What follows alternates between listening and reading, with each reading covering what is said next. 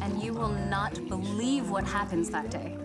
The compressor breaks that morning. That's a nightmare. And the Secret Service gets there, and we have nothing to feed the Obamas. But then Sophie here confessed that she had 1.5 pounds of Japanese bluefin that she was going to surprise me with for my birthday dinner. Oh, you sound sweet, baby.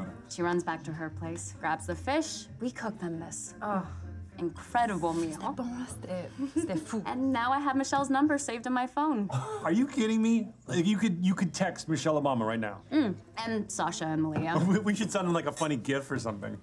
Babe, you never told me that you cooked for POTUS and FLOTUS. He wasn't even in office anymore. Oh, it's not a big deal. He wasn't in office. He's just hanging out with Michelle and like Jay-Z. You gotta be kidding me.